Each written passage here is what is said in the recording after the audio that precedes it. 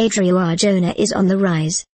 After recently scoring her first series regular role in TNT's untitled Miami drama and her first recurring stints on CBS Person Emerald City logo of interest and the upcoming season of HBO's True Detective, the young actress has landed her first series lead.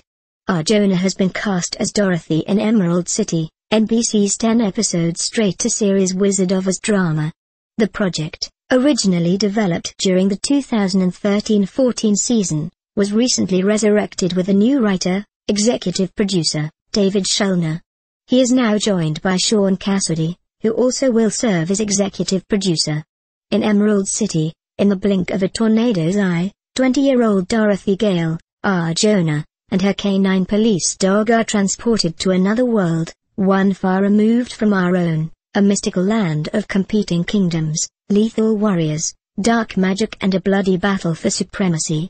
This is the fabled land of Oz in a way you've never seen before, where wicked witches don't stay dead for long and a young girl becomes a headstrong warrior who holds the fate of kingdoms in her hands.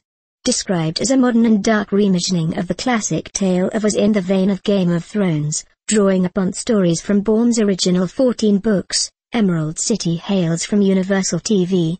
This is one of 2 Dorothys that NBC is casting this summer.